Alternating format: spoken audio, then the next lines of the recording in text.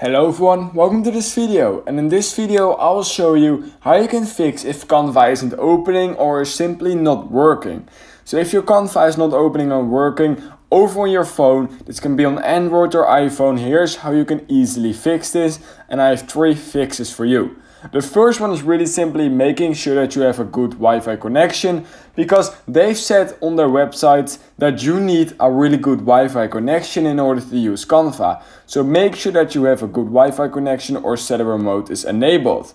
Secondly, if you have double checked that and that is not the case, it's still not working, then what you want to do is you want to scroll down.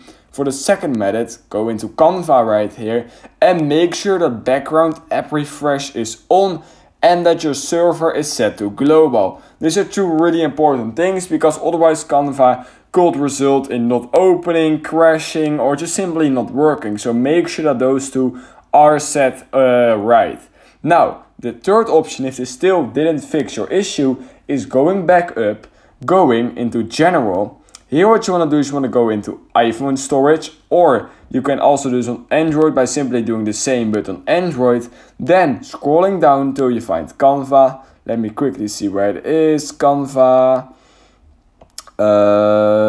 Right here. And what we're going to do is we're going to clear cache of the Canva app. However, Canva doesn't have a clear cache button within the app, so we're going to use the offload app button, which is basically the same. All your documents, data and designs will still be there. This basically just clears your cache and give it a hard reset. Now click on reinstall app. This is going to take a few seconds to a few minutes based on how much documents and data you have and how much storage you have on your phone. But this shouldn't take more than 1 to 2 minutes. You can see the process simply right here. We can already see that it's done. Documents and data are still there. I'm actually still even logged into. So yeah, this is a really good method to clear your cache, and this should fix if you're having trouble accessing or using Canva, or if it's crashing or not opening, not working. Just any common issue with Canva should be fixed using this method. If it did, then make sure to like this video, subscribe to my channel, and I hope I will see you in my next video.